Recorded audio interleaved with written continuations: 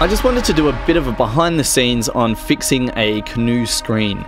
Caanoo is a little open source handheld made in Korea, and it's really cool because there's a lot of homebrew software such as visual VJing software and also music software like Piggy Tracker made for it. So in my case, I cracked the screen. Don't ask, it was just in a bag with too much and it got crushed. So I got a replacement part and I thought, oh well, let's give it a go. So pulled the back off by taking the 4 screws out. And the back doesn't come off as easily as you'd think. It's like an iPhone or anything else like that. You know, you've got to actually nurse it off. I think guitar picks, if you had, say, 4 guitar picks or something, that would really work well. I personally used a fine gauge screwdriver just to go under the clips.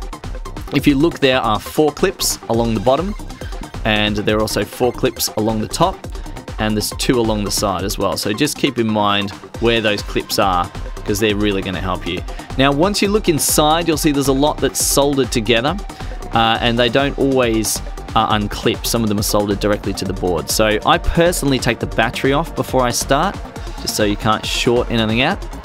And then to get to the screen, you have to take off these 4 tiny little screws that are actually bolting the board into position so that it remains flush to the front of the unit. The board doesn't pop out as easily as you'd think. You kind of have to nurse it a little bit and, you know, get in there, and you'll find eventually it kind of unclicks and then comes out. Now, something very important at this point is the orientation of the buttons X, Y, A, and B, because you can see there that they're got these little notches that are pointing in a certain direction. You would think they would just sort of stick in position, but as I was to find out, they don't, and that's a big issue when you put it back together. So, getting the screen off, I thought it was one of the ones where you actually push forwards and the clip goes forwards, but it's not. It's actually this big black bar, and you can see all you need to do is actually flip the little switch up on that, and then the ribbon cable will pop right out. To put the new one in, you of course just slide the ribbon in and flip the bar down so it locks into place.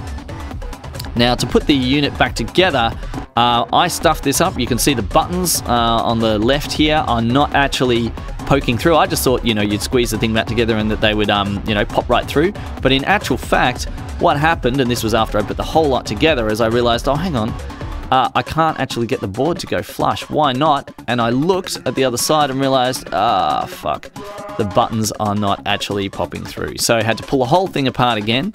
And make sure, in fact I had to do this from scratch, pull all the buttons out and align them so that they actually all went in with their notches facing the right position. So just be aware that they do shift and move around, and it probably makes sense to just realign everything and put your little rubber back on top. Putting it back together, there is another trap, and that is that your volume control might not actually be, the V of the casing might not be aligned with the potentiometer on the board.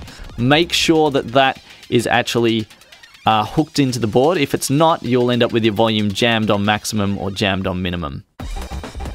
So once you've done all of that, put your board back on and make sure you get all the screws in. Easier said than done. It did take me a fair bit of time.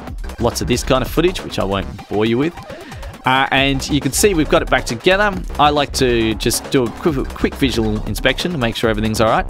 And then, of course, put the battery back together and just clip the lid in. Without clipping it together, power it on just to check that it's coming up with something. Caanoo, that looked good to me. So at that point, I powered off and clicked the unit back together. And this was trickier than I thought.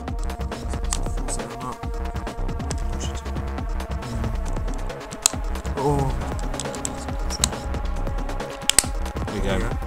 It sort of has to reach over the top. Okay. Jesus. So you have to go from there. So after about 5 minutes of trying to get it to clip, I eventually managed to get that happening. And you can see here, firing up some software and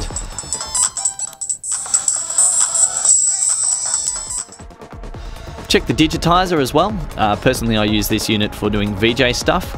There's a whole load of stop motion animations that I've pulled into the unit, and you can see here I'm able to, with a composite cable, actually output this to a projector. So this allows me to run visuals at live shows.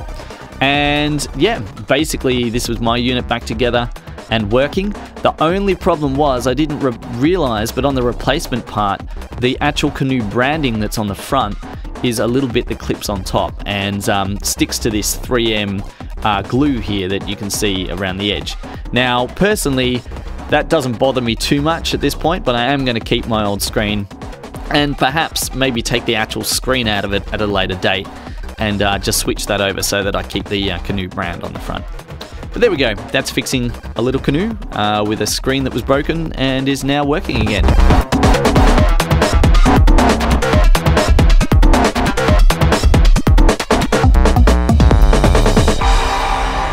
You never have to take it again. One time, all you need is the right person, or the right people in the right place. And they can tell us we're crazy, and we can say, well, you haven't seen anything yet.